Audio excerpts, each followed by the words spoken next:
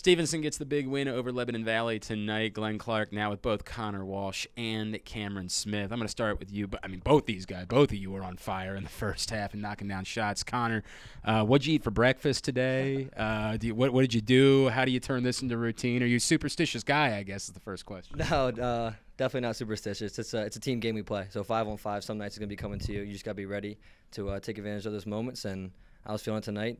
Guys like Cam finding me, and I was able to hit the shot. So hopefully keep it going. What about you, Cam? Are you a superstitious type? You knock down a couple of shots, like maybe you got to like rub your elbow or something? I don't know. I'm very superstitious. Got to make sure I get my super smart layups in before the game and stuff. So, yeah.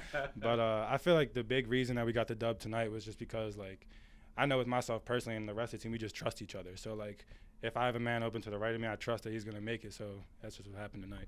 They were all being made tonight. Cam, let me go back to you. You know, you had a really nice season. Tonight you went through a little bit of foul trouble, right? And I know how frustrating that could be. You talk about the trust, the faith. How important is that when you want to be out there and you want to be able to continue? You're doing really well defensively against Colin Jones in that first half. Now you got to be able to trust your teammates in this moment. How big is it for you to watch what they did when you weren't able to stay out there on the floor? Yeah, it was huge. I just know with, like, if I'm not on the court, if I'm on the bench, I just got to bring energy. So I know being mean and just saying I should be out there, that's not going to help us at all. So when I bring energy from the bench and get the whole bench going, it just helps everyone out on the court. So, yeah. Connor, we were talking with Coach a minute ago, like the type of basketball that you played tonight. If you guys can keep playing like this, does this make you feel like you can beat anybody in this conference? Oh, absolutely. We've kind of had that mindset ever since, you know, we got this group together from the beginning of the year, preseason, working hard, working for these moments right here. So just got to keep that going. We feel like we can beat anybody, and we just have to stay together, you know, trust each other. That's what we did tonight, so got to keep it going. Worked out really well. All right, I want to get to know both you guys a little bit better, all right? So I'm going to run by Cameron's. Your favorite new movie that you watched in the year 2022 was what? Even if it wasn't new, like in theaters or something like that, but the first thing that you saw. Give me a favorite movie that you discovered in 2022. Well, I'm a big Avengers person and Okay. like DC Universe kind of stuff. So I remember when Black Adam came out. I didn't go see it. Waited for it to drop on Soap Today.